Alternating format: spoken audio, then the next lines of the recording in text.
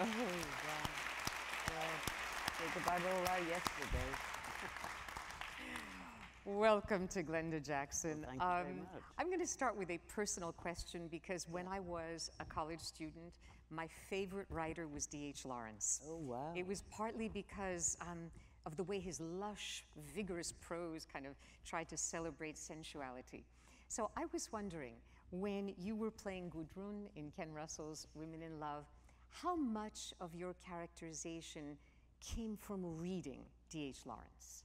I think a fair amount of it. The actual script was written by two Americans, actually. Larry Kramer. Larry Kramer being one. And the extraordinary thing about Lawrence is he can write a page and a half about the internal emotions that one of his characters is feeling. And they have to answer a question or just a response to a greeting. And after a page and a half of this detailed writing, they'll say yes, or no, or maybe, or oh, thank you, and that's it. And so that was very useful, actually. It gave you an indication of where they were. Good. Now, the very first role was Marat Sade, and the full title, of course, is The Persecution and Assassination of Jean-Paul Marat, as performed by the inmates of the Asylum of Charenton under the direction of the Marquis de Sade. That was the full title of the play in 1965. Now, you are fascinating to watch as the narcoleptic Charlotte Corday, who is about to assassinate Marat in his bathtub. And your jerky movements, they almost suggest someone who's forced to go on automatic pilot. And I was wondering, how did Peter Brook work with you to reshape a performance that you had done on stage for your very first major film role? I think I was about to say with some difficulty, but that would not be true. I mean, when we saw it, the cast, I mean, my reaction was, what was all the fuss about? I mean, you know, why had people gone hysterical about this? But then I reflected, we did that play in London, and every performance, the audience sat in total silence until the end, and then they applauded. It was very nice of them. We brought it to New York in the mid-60s, and we're giving our first performance. And the first song gets applause, shouts of encore. The audience laughed in all the right places, I hasten to add. And the cast, myself included, came off at the end.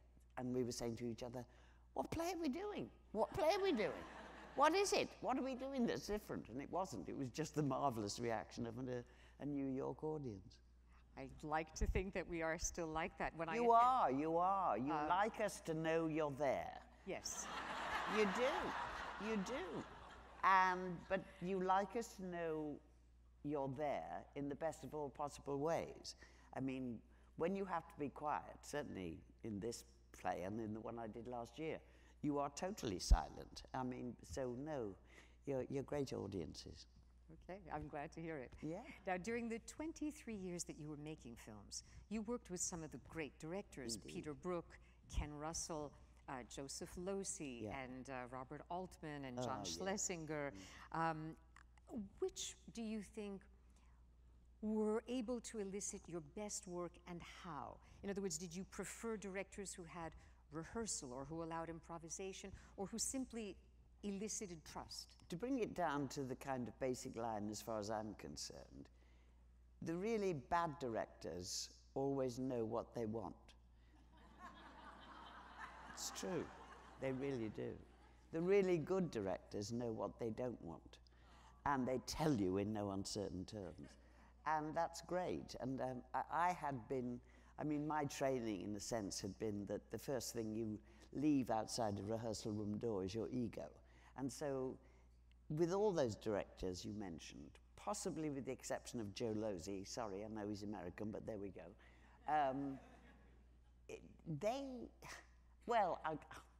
John Schlesinger, I never went to see the rushes. I didn't want to know about those.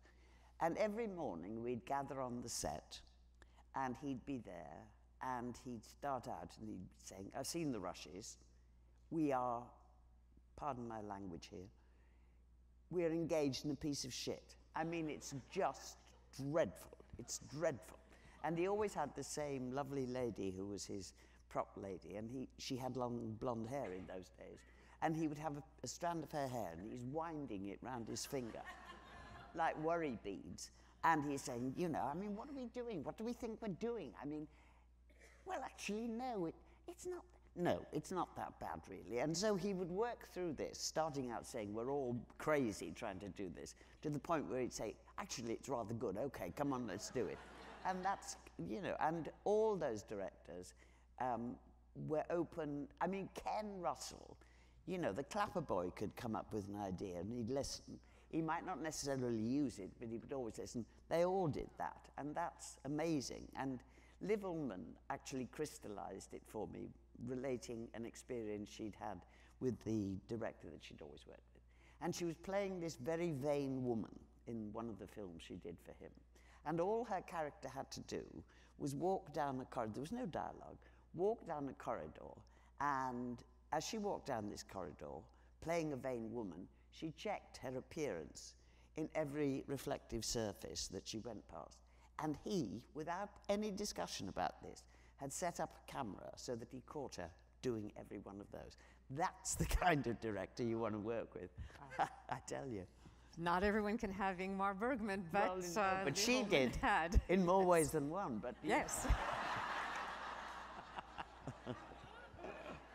God.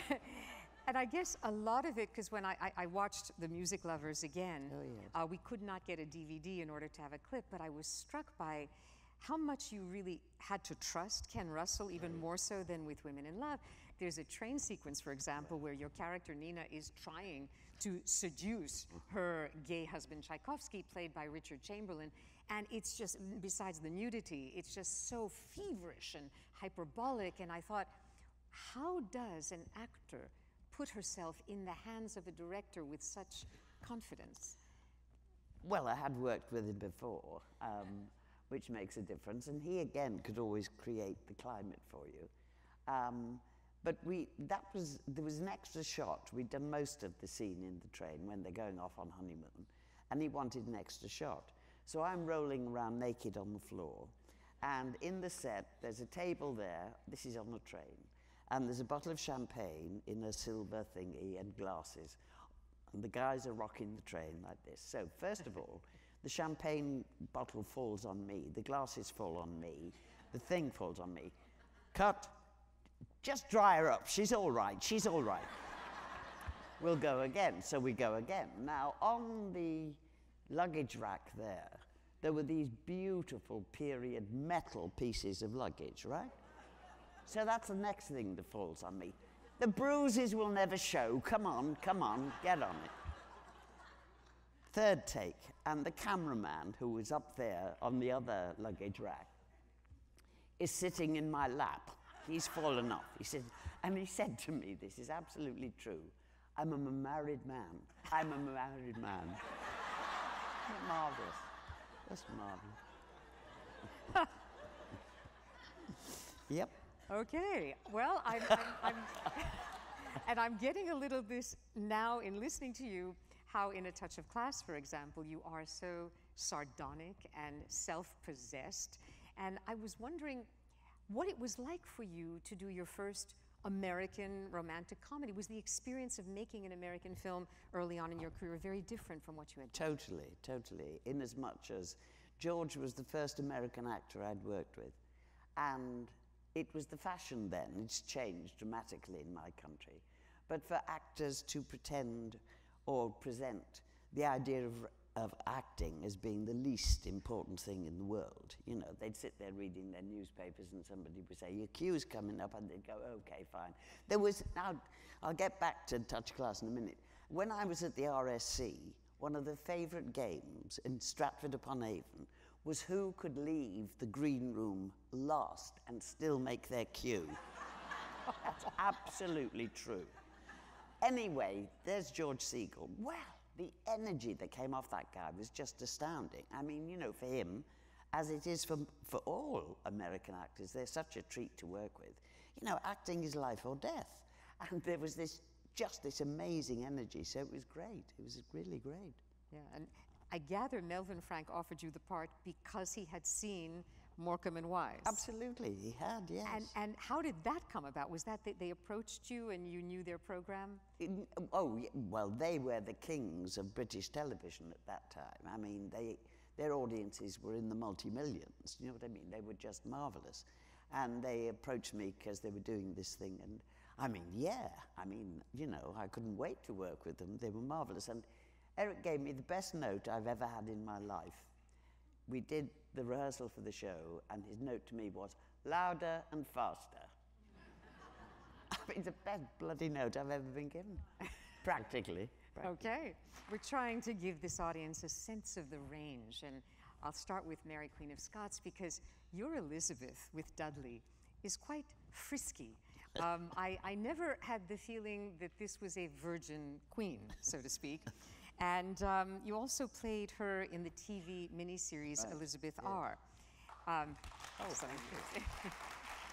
Thank you. Now, given that you've played other real people, such as Sarah Bernhardt, the Patricia Neal story with Dirk Bogarde, do you tend to do historical research on that given person, or do you anchor your performance more in the screenplay? Well, it depends who's written the script, really. And I don't mean that in a sort of derogatory way, but I mean, certainly when we did Elizabeth R., I mean, I was privileged to be allowed to go to the National Archive and hold some of Mary Queen of Scots' letters. And she'd invented her own code. And a rose was Elizabeth, and a heart was her. I mean, a child of 2 could have worked out that code, couldn't they, bless them?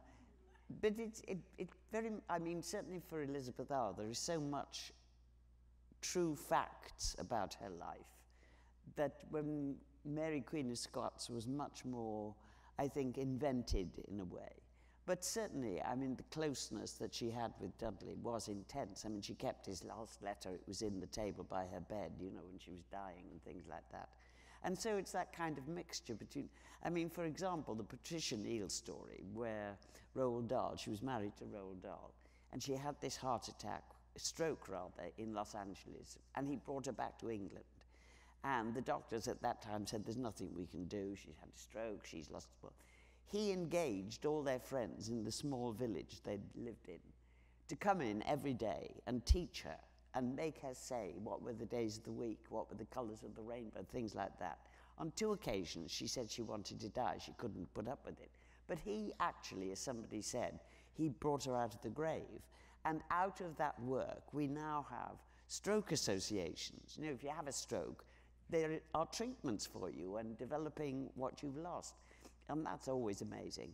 But it is that balance between what is factual, historical, and just trying to find the person, really, because, you know, the person is something else, isn't it? Yes. You know. And because you did Elizabeth R. and Mary Queen of Scots in the same year, 1971, it's also a way of my asking you whether you feel profound differences between creating a character for television or for the big screen, or is the process for you pretty much the same? Well, the process of doing stays pretty much the same, except, of course, there are technical differences. I mean, between doing a film and doing television, for instance. A television camera in my day, and I know it's been transformed, they would have been just as happy shooting a football match or, you know, a garage as they were shooting the camera would be. Whereas a film camera is absolutely obsessed with you. It has no other interest whatsoever. And that means that, you know, there's a kind of freedom in that. I mean, you don't have to worry, well, you do. I always accuse the sound people of being deaf. But, you know, you don't have those kinds of things. So, in a way, but I think now, I mean, in my day, television was that kind of thing. But the great benefit of doing Elizabeth R. was I worked with the same group of actors over 6 months. And that was so rare to have in television in those days. The BBC never really conned on to the fact that we were doing a series. I would have a row every time because we did some shooting on location, but every 3.5 weeks or so, we'd have 3 days in the studio shooting an episode.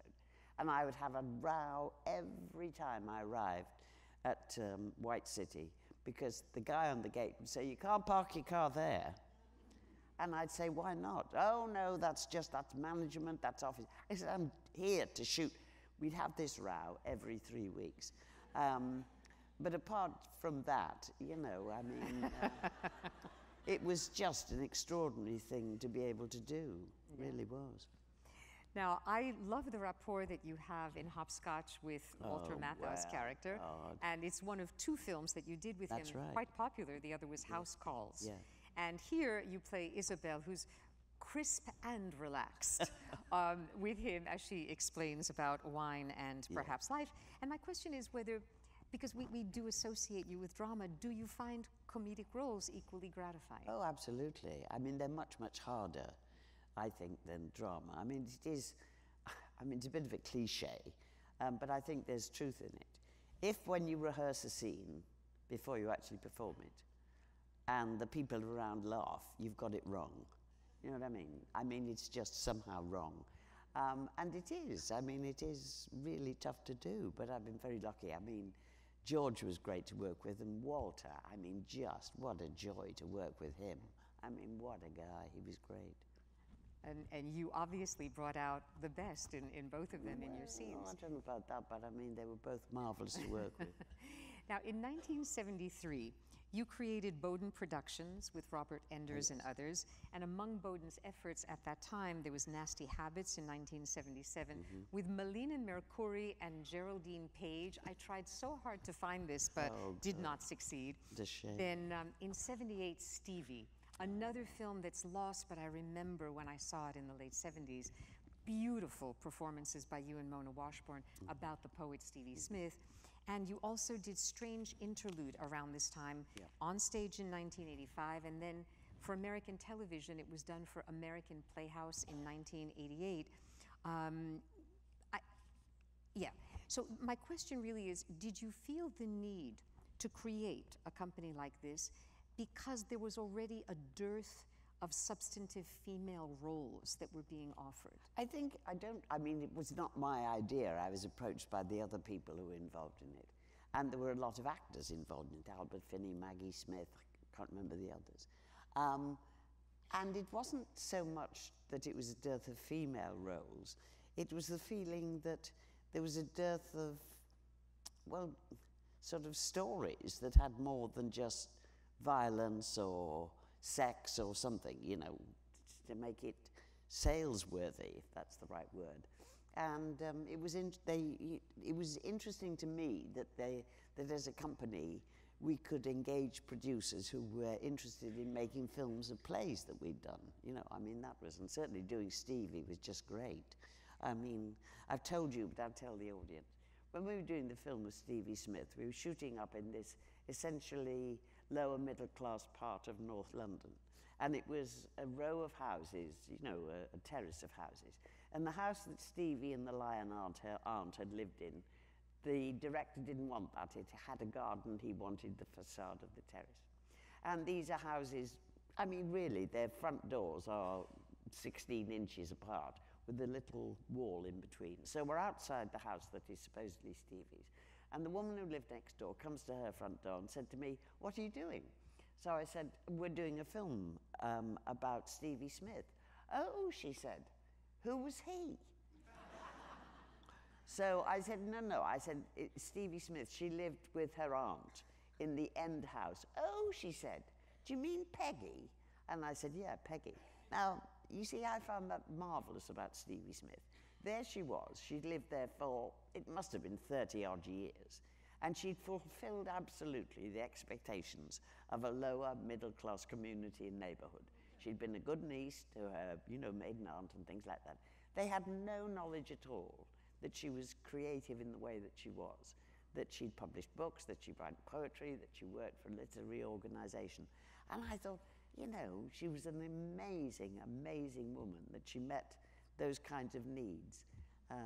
As I said to you, she reminded me quite a bit of Emily Dickinson, who also had that capacity to live in an interior world and yet still meet the requirements of the exterior world. Right. Amazing. Yeah. And also, if I remember correctly, another Bowden production at that time was The Maids. Oh, wow. Which we didn't have time to include as many clips as we would have liked, but you and Susanna York, directed by Christopher Miles in the Jean Genet play, very much about the questioning of performance and artifice and illusion. Also a theme shared in another film of yours, The Romantic Englishwoman, that Joseph Losey directed. Another one that we don't have in our clips for tonight. Watching this film from 1987-88, I had the feeling that it was quite prescient. About a number of things, including your political career. Oh, right. So I'm going to just mention that this is Leslie Ann Barrett's directorial debut, and you play Babs, whose employee complains that a regional manager has been making inappropriate moves. She tells the manager, he fires her. She reluctantly agrees with her family to go public and let the union support them, which includes public picketing. And she addresses this huge audience of Labour Party members to ask for justice. The image in this film of Thatcher's England is a place where men are unemployed, where women's jobs are tenuous. And I couldn't help but wonder whether this film, though it was a small one on TV, might have encouraged the Labour Party to ask you to run for office, and whether playing this character might have encouraged you to become more involved politically. I don't think so, because the Labour Party had asked me to participate in fundraising and writing begging letters and going to appalling dinners, all for the same thing, from about the mid-70s. I was never quite sure it was because I had a name that people recognized, or face that people recognized. Anyway, they'd used me. And so when this film came along, it was so close to everything that I was personally feeling, politically thought we had to do something about, that it was a kind of gift, really. But we had to wait another 4 years before she left. Right, right. I'm going to come back to the political aspect of your life in a moment, but I did have a question, because I started to look at some of the 80s films which were hard to find, but I managed on YouTube. And I noticed that in at least 3 of your 1980s films, you play characters with a moral backbone who refuse to compromise. And I was wondering if you were drawn to Babs in Business as Usual, to playing Yelena Bonner, the wife of Sakharov, in the HBO movie starring Jason Robards, and also a film called Gyro City by Carl Francis, playing a TV producer who has real grit. Were you drawn to play characters of integrity? Was that something that was conscious, or it was just the project seemed... Well, I'd like to say it was, but it wasn't in truth, because you know, you don't know what's going to come through the front door as far as the script is concerned, and you can only work when there's something to work on. But with all those, yes, I mean, I had a natural sympathy for the central characters. And there was always something that was, well, I mean, that clip from, you know, the last one we saw. I mean, I muttered the Me Too movement early on to you, but you know, one of the things that I think we delude ourselves with as a human race is that bad behavior is limited to certain professions, to certain economic standards. It happens to women. Some poor woman is experiencing it even as we speak, not that far from where we are. And certainly if you look at the world as a whole, we have made huge strides forward, I think, but we're by no means equal yet. And it's, you know, it's more than just kind of sexual harassment. It's that whole range of, I'll put it in what is my perception. If a woman is a success, it is presented as though she is the exception that proves the rule. If a woman fails, it's because we're all useless. And that really hasn't fundamentally changed yet. It's true.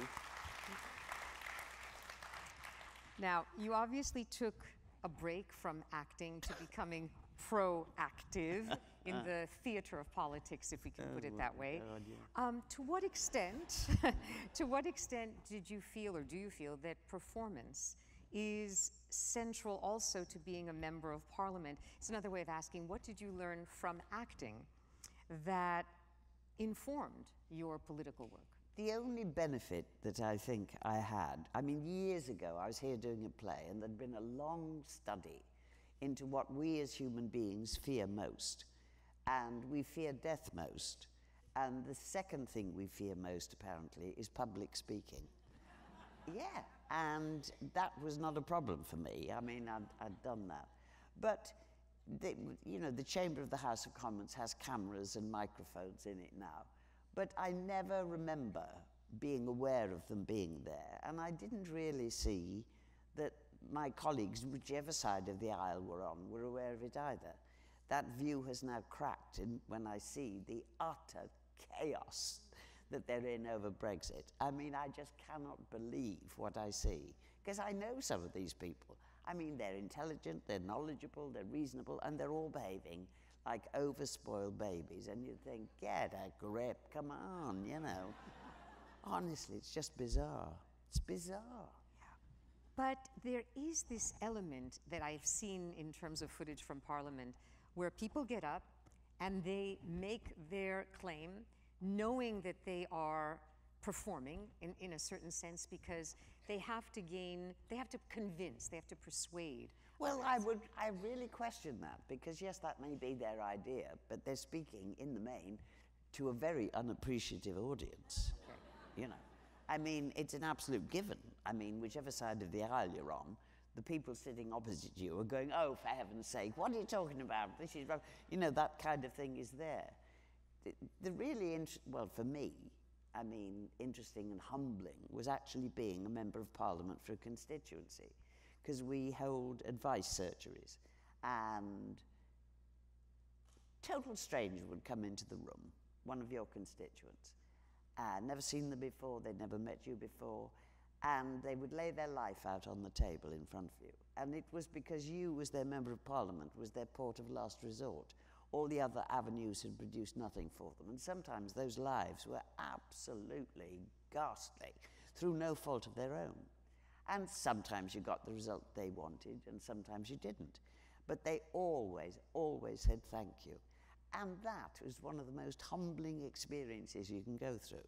I mean, it is amazing that people actually vote for you. Do you know what I mean? That is, no, I mean, when you think of what is inherent in that right to vote, and, you know, you're one of those people who have an X put by the side of your name, it is extraordinary.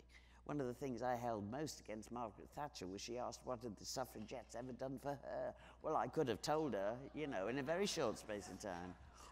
God, honest to God. But I appreciate what you're saying, because I remember learning many years ago that the word politics, the root word of that, polis, is person. In other words, it is the individual relationships that you create with the people who need you and for whom you can do good. It's much less about what we sometimes associate with politics as policy making, as the stentorian element of, let's say, Parliament. But for our last part of conversation, I do feel the need to move into your contemporary existence, because you went last year from being one of Edward Albee's 3 tall women to incarnating Shakespeare's towering man. And in talking about King Lear, I was wondering if you could just tell us a little bit about the difference between doing the current production on Broadway, directed by Sam Gold, and the version that you did with the Old Vic in 2016, which was directed by Deborah Warner, which I did not see. I did see the recent one, thank goodness. I'll tell you more about that. But is it a different experience?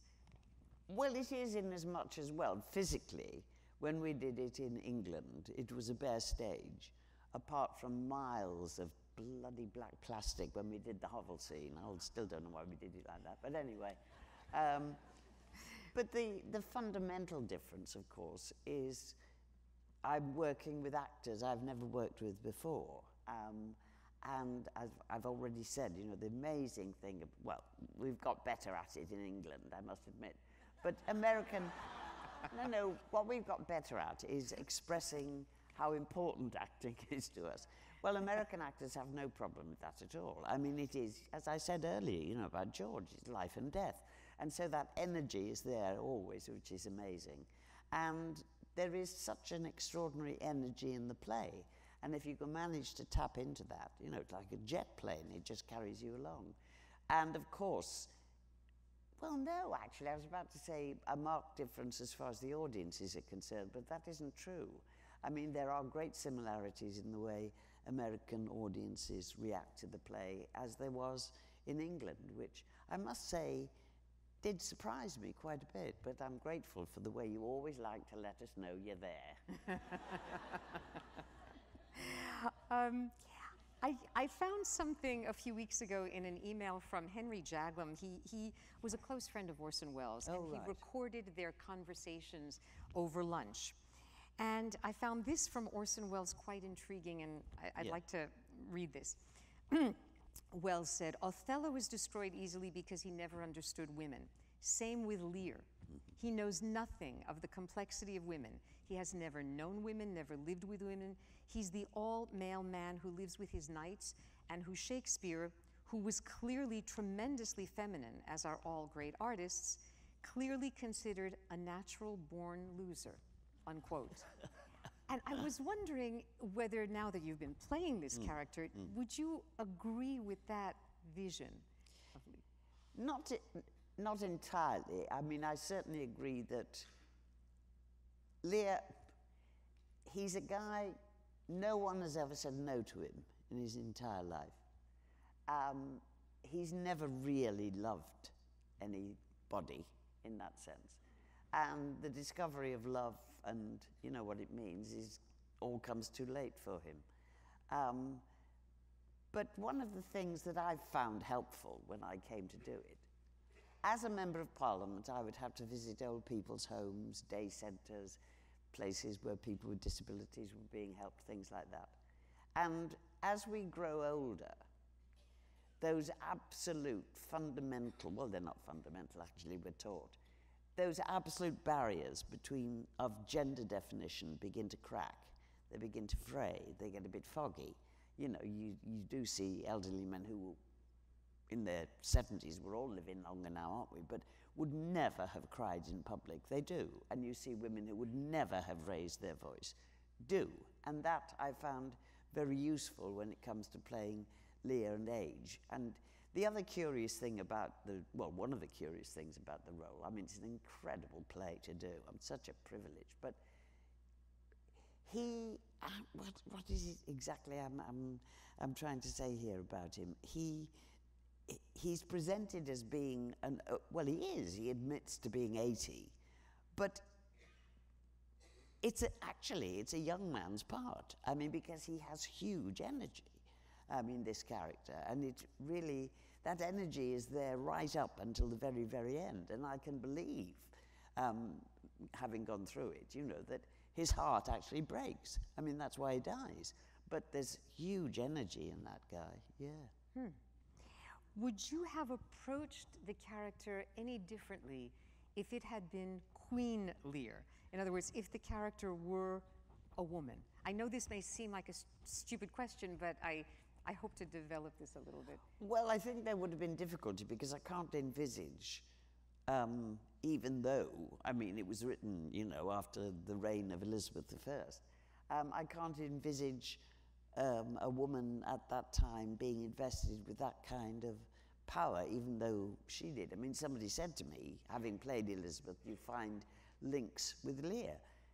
The most marked not link is that I said, you know, Lear, no one has ever said no to that guy, ever, until the end. Well, the middle, actually.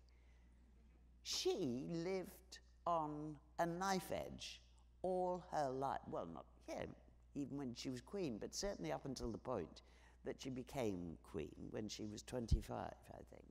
Every single day of her life, she was living under the possibility that there would be some action against her and her head would be chopped off. And, you know, I mean, imagine living with that reality. I mean, one minute, you know, you're being dressed beautifully and your father's putting gold necklaces on you for Christmas. The next minute, your mother's having her head chopped off. And you are just being sort of shuttled around. I mean, you're sometimes allowed to go and see your father. 9 times out of 10, you're not. Your sister regard you as, you know, a native-born enemy. I mean, what a life. And she still managed, you know, to get through it and be witty at the same time. I can't get over that. I was actually thinking more of one of my favorite Shakespeare plays, the Scottish play, because you played Lady Macbeth. Yeah. And in that play, there's a magnificent moment where Lady Macbeth says, "Unsex me here." And it is almost the cry of a kind of male energy in a female body who I think believes her husband is physically and figuratively impotent. And it's almost as if Lear it's a very different kind of character, but it could have been some sort of a female identity inside. I don't want to rewrite Shakespeare. Maybe what I'm really asking is whether you would agree that the reason Shakespeare's plays, his words, are so vibrant today, equally as when he was writing, is that his plays are about, and Lear is about, how you have to try on a variety of roles until you find the one that fits best. It's very much about a performative being. No? No, I don't agree with that. I mean, no, I mean, he's the most contemporary dramatist there is, because he's essentially, it seems to me, always asking three questions. Who are we? What are we? Why are we? And no one has come up with comprehensive answers as yet. I mean, human nature is immutable. We can improve the human condition. Please, God, keep pushing us to do it. But I mean, you know, you could walk down the street anywhere in the world and bump into a character out of King Lear or any other Shakespearean play, because we don't change. When, you know, it really comes down to it, we keep making the same terrible mistakes, don't we? I mean, we're all mad. Well, that was Einstein's definition of it, wasn't it? Well, keep making the same mistakes, expecting a different result, you're crazy. And King Lear is very much a play about legacy. Oh, yes. About inheritance. Yes. I mean, what do you feel we are leaving to the next generations, or what should we be? It's in the play. Exactly. I mean, I'm going to paraphrase because they're not my lines. But I mean, there's Edmund moaning that he's only going to get his father's money when he's too old to enjoy it, right? What do we hear from the millennials? We're never going to be able to buy a house. We're never going to be able to have a better life than our parents. It's more than an echo, isn't it? I mean, isn't that what it is? Yeah, amazing. Absolutely. I have a lot more questions, but I have a feeling that many people in this audience would like a chance at that as well. So if you raise your hand, I will try to see you and repeat your question. There's a gentleman, there are two people in the back, I think. Yes, the gentleman, yes. Oh, hi. Hello.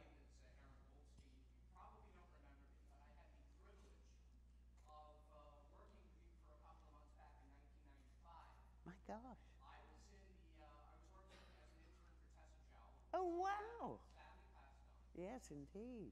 But I have to say, during my short time in London, my encounters with you were among the very best things about it. And I remember you came into the office one day, you heard my voice, you spoke with Andy Burton, now the mayor of Manchester, yeah. And you said, "Andy, is there a fawn or an optimist?"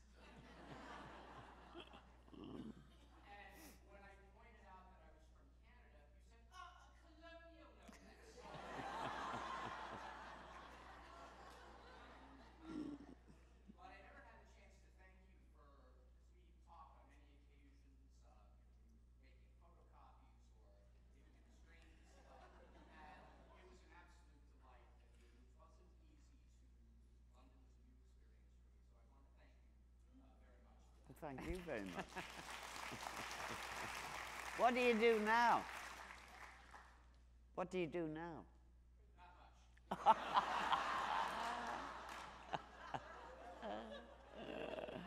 do have one question, if I may. Yes, of course. If I may. It was the very first time I saw you on television was the Muppet Show. Oh, yes. About that, and you told me that you exchanged Christmas cards with the Henson. It was one of the most fascinating experiences I'd ever had. I'd never seen puppeteers work. And those people, I mean, they would be lying on their stomachs, some of them, on the set, with a little video camera that they were seeing what was actually on the set, and doing the lines and actually manipulating the Muppets. I mean, their skill was just incredible. And the other amazing thing was, the most human beings on that set were the Muppets. I mean, you know, it was just extraordinary. I mean, there I was, a human being, and there were these infinitely more realistic things going on. It was just amazing. It was a real treat to be able to participate in that and see those skills. And what is fascinating to me is I'm pretty certain that the Muppets have, in that sense, grown, I mean, physically. But, you know, we did a War Horse at the National Theatre, which had real horse-sized Muppet, you know, puppets on the stage and used. And, I mean, also, his Dark Materials is being done. And, you know, all the characters in the Dark Materials have their animal who is their kind of inner spirit. And that's being made into a series in the BBC. And I only mention that because Ruth Wilson is in it and she's in Lear. And I was asking her about, you know, how, and she said exactly the same, her reaction is exactly the same as mine, to see these people creating these real characters. I mean, it's just extraordinary. So, yeah, it was great. It was great. Okay, over here on the aisle, yes? Well, thank you.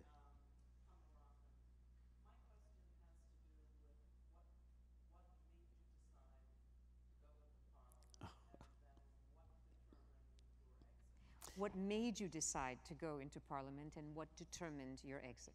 Anything I could have done that was legal, that would have got Margaret Thatcher and her government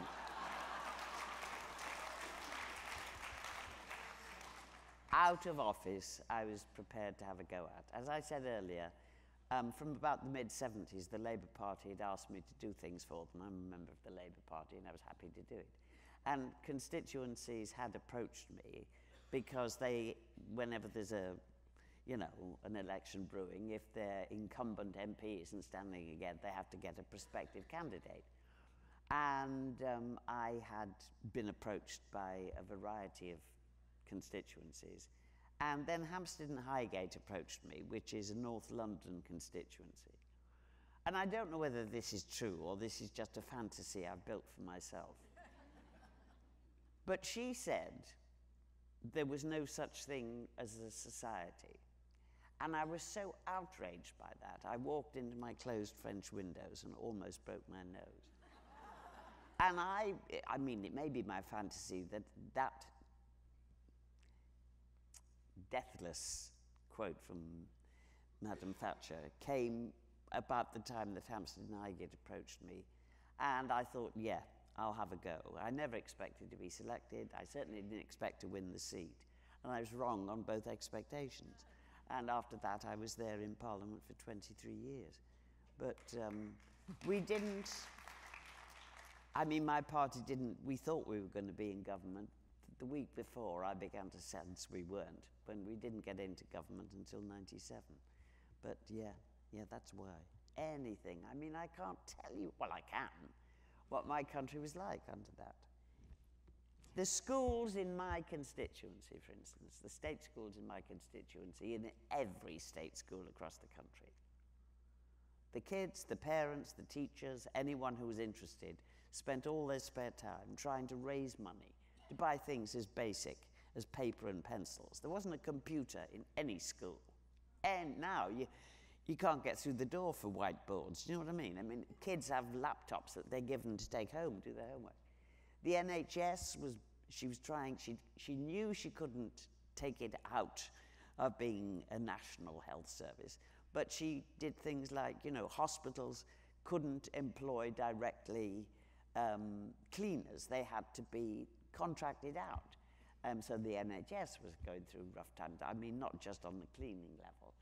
Housing, I mean, there was not a shop doorway in London or any major city in my country during that time which wasn't the bedroom, living room, bathroom for someone who had nowhere to live.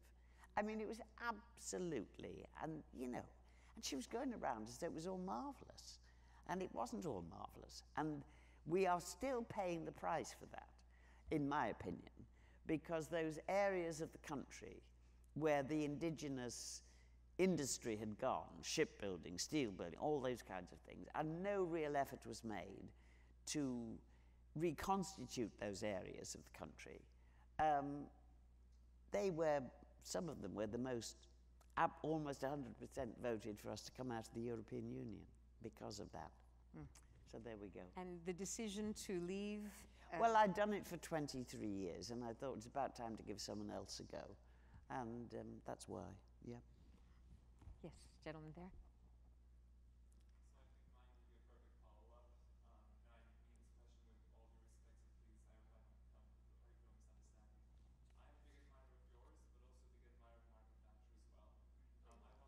Well, there's no meeting of minds there, friend.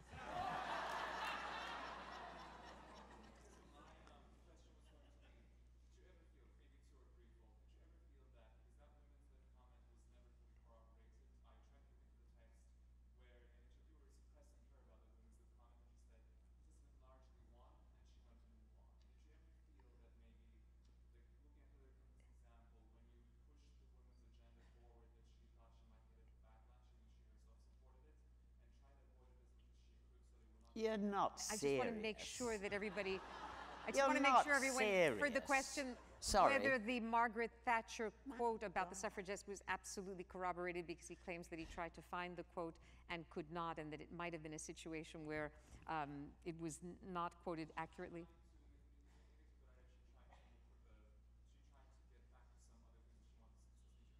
Like what, for instance?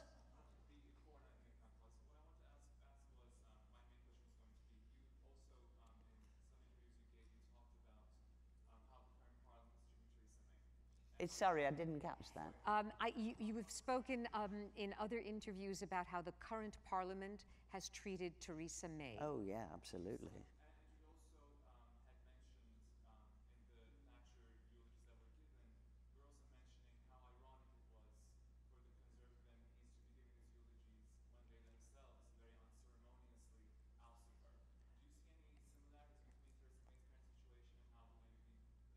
The question is, do you see similarities between the current Theresa May situation and the Margaret Thatcher, given that there have been eulogies about Margaret Thatcher that seem to be, I'm sorry, it was a very long description. Yeah, I mean, there was, post her death, there was a day when there were eulogies for Margaret Thatcher.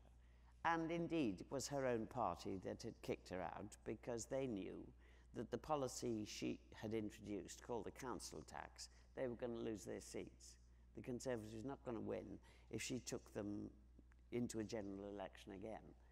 What's happened, I just find it absolutely scandalous, the way Theresa May is being treated. Not only by her own party and my party, but by the political commentators in my country. She's the only grown-up in the room when it comes to the Brexit negotiations. And, I mean, a friend who was elected at the same time as me, he's a Conservative, I'm Labour, in '92, he came to see the play on, I think it was Thursday night, and I said to him, what's happened to you all? I mean, you've all gone crazy, haven't you? Because the opposition to Theresa May is, in a curious way, it's within her party, it's within every political party in Parliament at the moment. But they've sort of gone egomaniacal almost, those MPs. I mean, because we've got to have a deal. We can't crash out. Well, if you do, that's it. I mean, heaven only knows what happens then.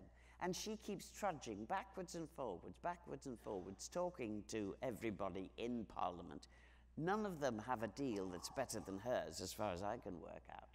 And we'll just have to wait and see what they decide to do before August the 21st, when we're supposed to come out. But her approach is entirely different to Margaret Thatcher. I mean, Theresa May is very much a feminist. I mean, she doesn't sort of wave flags, but when she was Home Secretary, I mean, she was always pushing in those kinds of areas. Do you know what I mean? Well, for Margaret Thatcher, I mean, partly I think because of the world in which she was raised, partly because she obviously adored her father in many ways, but she had little or no time for women. Well, let's be honest, she had little or no time for anyone who didn't agree with her. So, you know, and certainly towards the end, I think she went to the mayoral dinner, which all MPs do once a year, dressed as though she was Queen Elizabeth. I mean, just ridiculous. And one of our MPs, when her grandson or granddaughter was born, she said, "We have a grandchild." And, you know, there were all these, and one of our MPs said, "Well, let's hope the grandchild learns to crawl as quickly as those people have just spoken to you."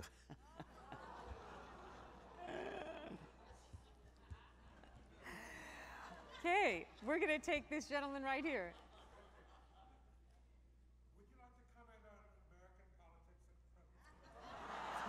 Would you like to comment on American politics at the present moment? Well, I would, but I'm a guest in your country, so I won't.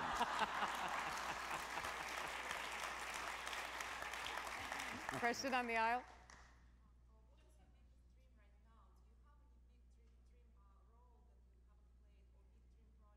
I have to play it every night.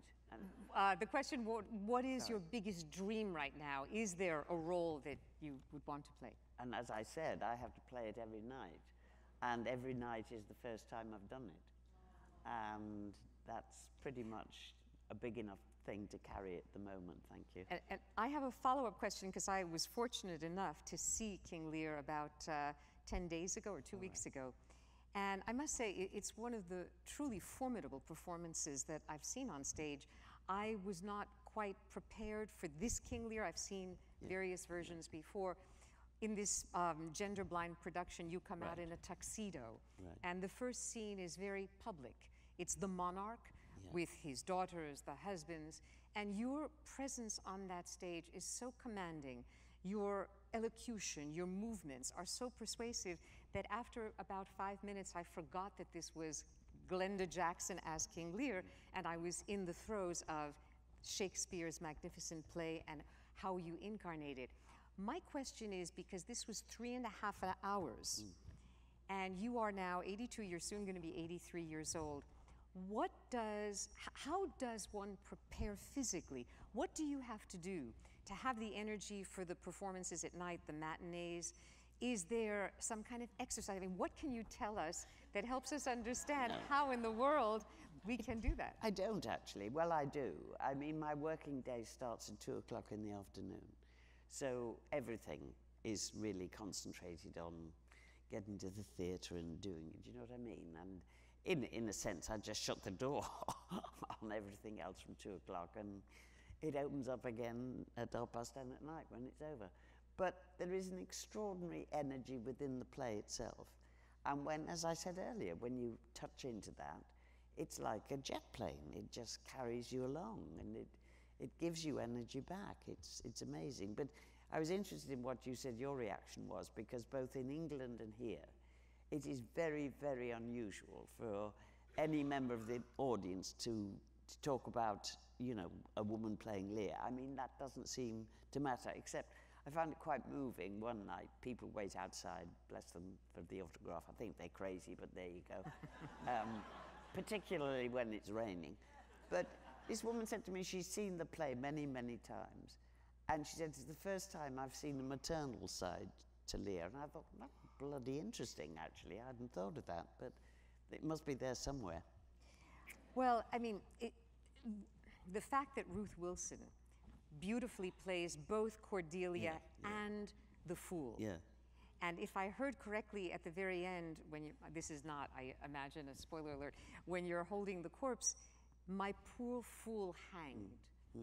And there is a sense in which it's almost a shared character, someone who loves the king and is exasperated by the king. And there is a kind of, well, dare I say, female energy that I sensed in the male characters. But look, in Shakespeare's time, all the female roles were performed by men, right? Yeah. So in our time, why can't even all the male roles be performed by women? Absolutely. But you've made it, you've gone, I think, a little beyond, quote, an idea of a woman playing Lear. It's Glenda Jackson playing Lear. And it's a Glenda Jackson, if you'll allow me this one observation, it's someone who has lived a life that wasn't simply in front of the camera or on a stage. It was a life in a political arena with constituents as well as other politicians. And I think that you, perhaps more than most actors, understand the tensions between the public and the private, between ruling and responding to individuals. And when Edgar, at the end of King Lear, says that magnificent line, "Ripeness is all," I can't help but feel that he is also saying something about you at this moment of your life taking on one of the greatest roles in the English language. Much as I would like to take more questions, we're actually beyond the time that we had allotted for tonight. I just want to say on behalf of everyone here how grateful we are for the time that you spent with us and your career. Thank you. Thank you. Well, can I just say thank you to them? Is it? Can I just... Can't hear me. One more thing. One more thing. One more thing. I just want to say thank you so very much to you. Thank you. No, I haven't quite finished. I just want to say, every experience I've ever had coming to America, you are the most generous, friendly, kindly, giving people in the world. Thank you very much.